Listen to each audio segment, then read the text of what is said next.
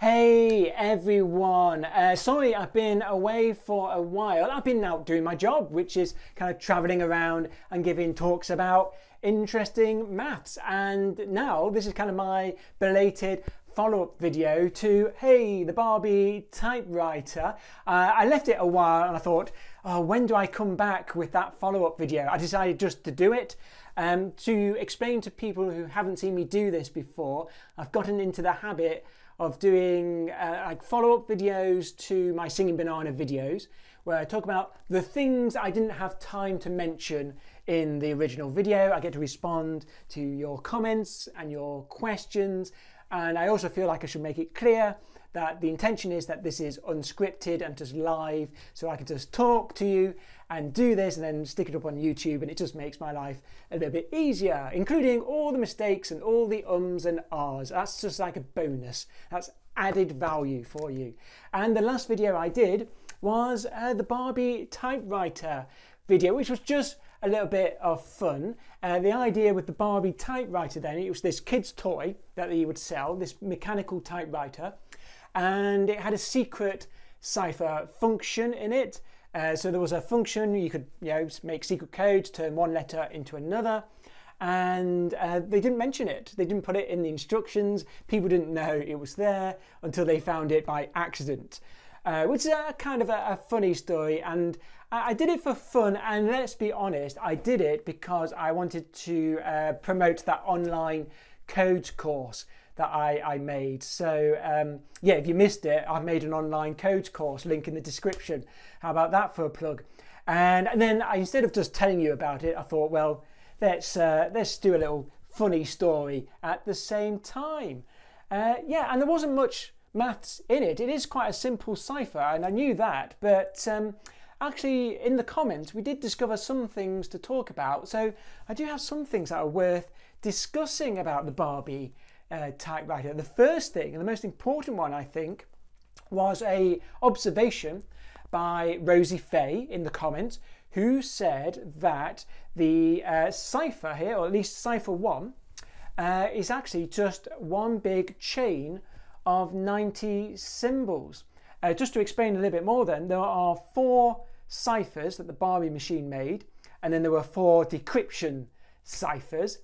And it was this, so Rosie Fay noticed it was one big chain. What do I mean by one big chain? Right, so if you want to write a code or cipher, one way to do it is 2-row notation. Let's call it that. And this might be what you call 2-row notation. So at the top here, you'd have your regular alphabet. All right, I've got ABCDE. Underneath, I've got my code alphabet. So I'm saying A becomes D, B becomes A, C becomes E, D becomes B, E becomes C, all right? So that's just one way of writing out how the cipher works. So if you want to send it to someone else, you could write it like this in 2-row notation. However, there is another way to write this out, and you look at the chains that the cipher makes. And to show you what I mean, let's start with the letter A, why not? If I start with the letter A, it goes to D. D goes to B, and B goes to A, and that takes you back to the beginning again. So there's a kind of a little chain here of 3 letters. A goes to D, D goes to B, B goes to A. And you can write that out as a chain. It looks like this. So I'm saying A goes to D, D goes to B, B goes back to A. So there's my little chain that I've made, A, D and B. B goes back. To show you that the chain has finished, they do tend to put that in brackets like that. So that's like a little chain of 3 letters. And then you can do that for all the other letters as well. So if I look at C, C goes to E, E goes back to C, and that is a chain of 2 letters. And I would write that down. In brackets, C goes to E, and then the bracket is telling me that E is going back to the beginning of the chain, goes back to C. And that's just a more compact way of writing the cipher. Absolutely the same thing, right? There is no difference between those 2 things that I've written down, but that's kind of a more compact way of writing a cipher, and it's a very popular way of writing about and talking about ciphers. Now, what Rosie Fay noticed is that I put up what the ciphers were. I put up the 4 ciphers, in two-row notation. And I don't know how Rosie noticed this, but they noticed that cipher 1 was just one big long chain of 90 symbols, which I've got here. So it looks like this. This is cipher 1 written as a big cycle. I've not put the brackets around it this time. That's because the brackets are part of the symbols in the cipher itself. But you get the idea. That is one long big chain. So what I'm saying here then is M becomes J, J becomes V, V becomes G, G becomes X. So if you want to send a message in this cipher, you can do this. I want to say hi, then H becomes S and I becomes T. There you go. So you can use this, and it's one big chain of 90 symbols, which leads me to suspect that the Barbie typewriter here was programmed in cyclic notation, and then the programmer just said, oh well, I'll just mash the keyboard. It certainly looks like it. So they started off by mashing the alphabet. So that's just the alphabet, the first 26 symbols there, that's just the alphabet getting mashed. Then they mashed a few symbols, then they went, oh, got to do the capital letters now, and they mashed a few capital letters in there, some symbols got mixed in. And then they mashed the numbers and a few more symbols at the end. That's what it looks like has happened. And I went, oh, that's cipher 1. So they made cipher 1 that way. Then the second thing that Rosie Fay noticed is that cipher 2 is actually cipher 1 done twice. What does that mean? So, turns out cipher 2, if I do cipher 1 twice here, that means M becomes J and J becomes V. So if I do it twice, the total result is M becomes V. And then V would become X and X becomes L. You could see it as every second letter or every second symbol here. So they've made a chain with every second symbol, which I guess would make 2 chains actually. It would be a chain of all the symbols in the even places and another chain of all the symbols in the odd places. I guess that's what you're going to get. And that's cipher 2.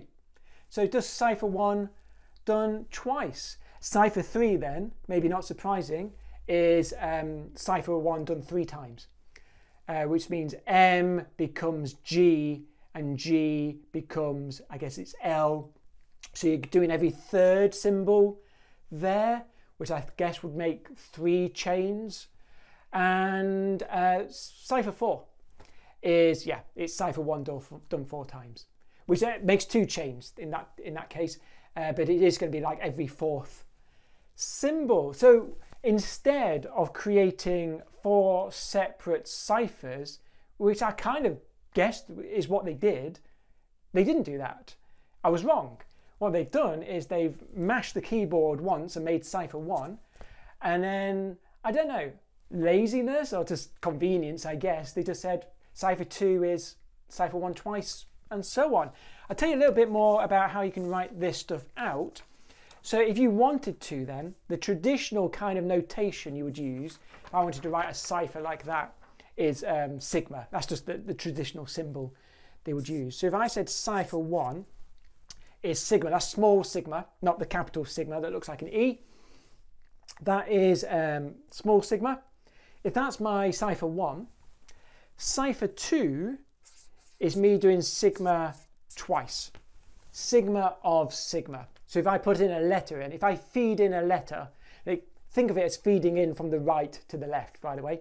So it goes into the right, hits sigma first, so M becomes J, and I know that from my cycle there. Then J would feed into the next sigma, and that was J becomes a V. And then V would be the final result.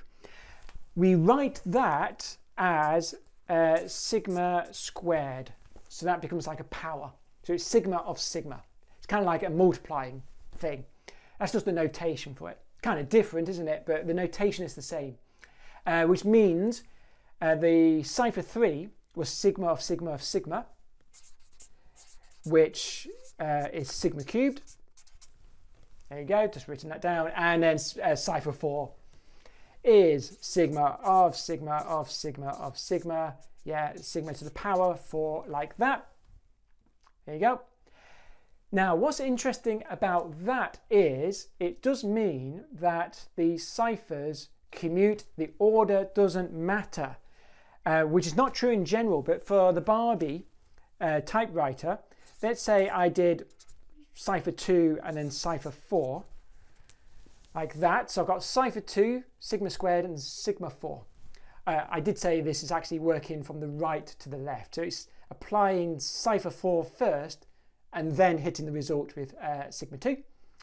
That, however, is equal to, you would get the same result as this. There you go. Sigma 2 hit by sigma 4. In other words, it's sigma 6, because these are written like powers because it works like powers. There we go, sigma 6.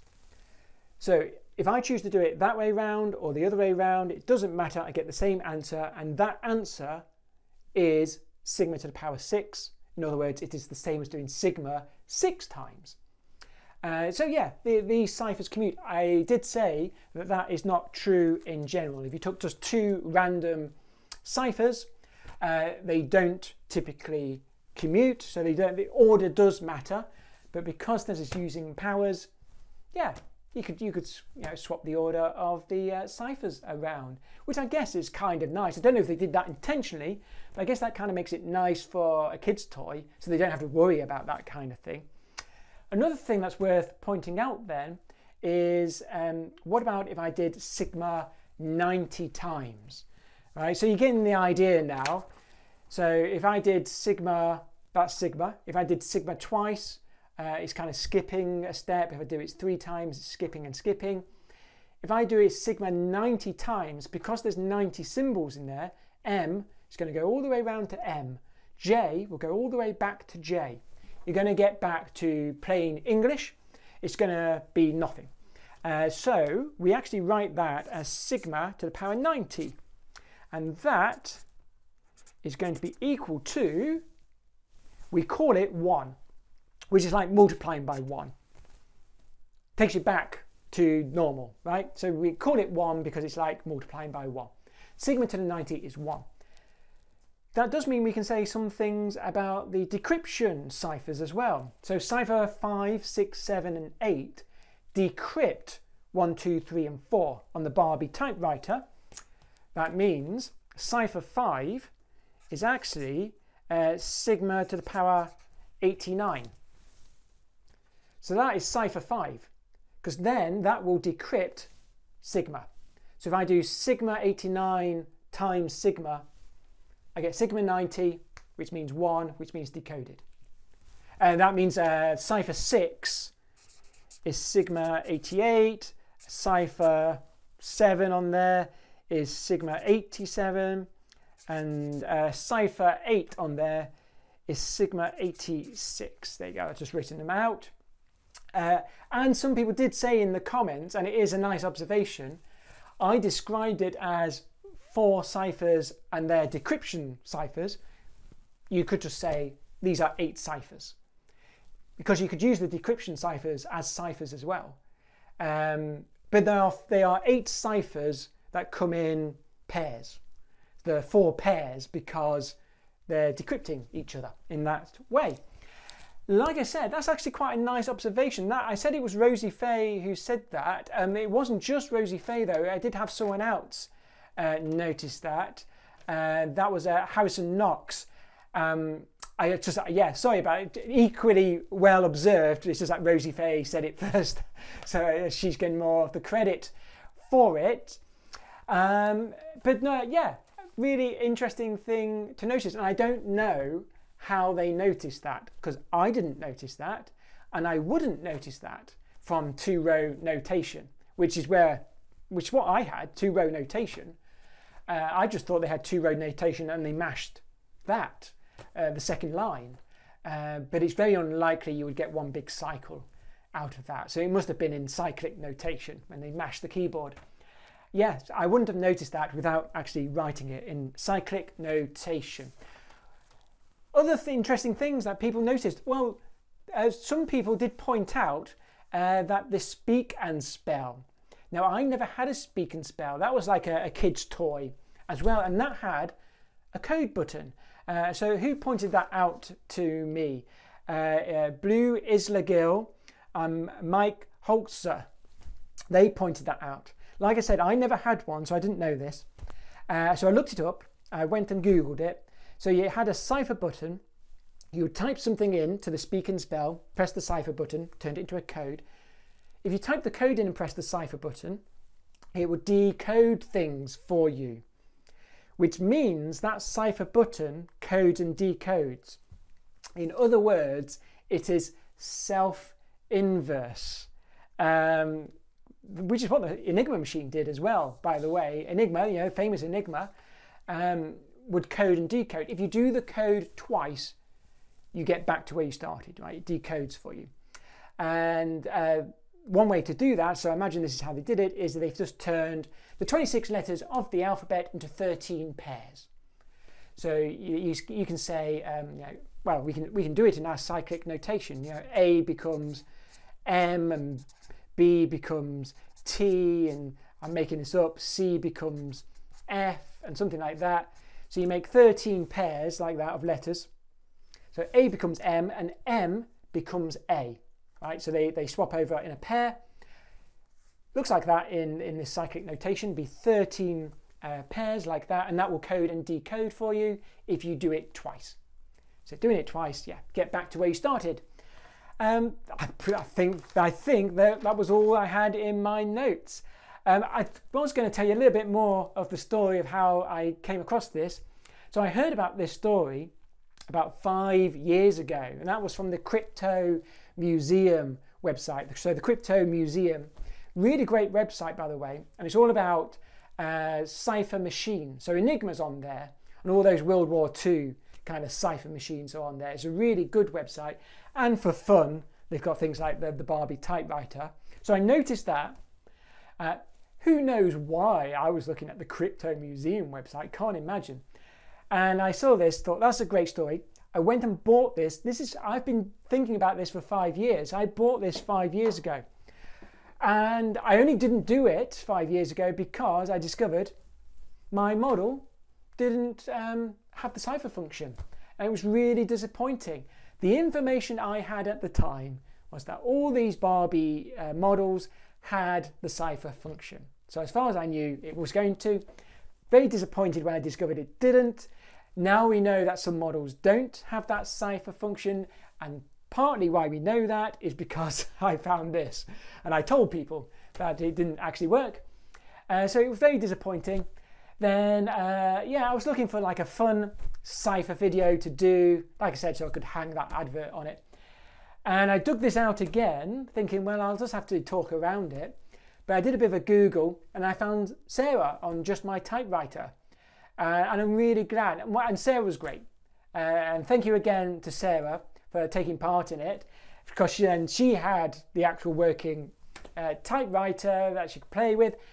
And I really love it when two niche subcultures come together. So it was like YouTube typewriter subculture and YouTube maths subculture coming together and doing a collab video like that. Love it. Great. And I do intend to send my Barbie typewriter over to the USA, over to Sarah, as my kind of thank you, as I will have no use for it now. I guess that's it. I just want to say thank you to everyone who enjoyed it. I know it was just a silly and fun one. That's the idea. I know some people don't like fun. Not everyone's into fun.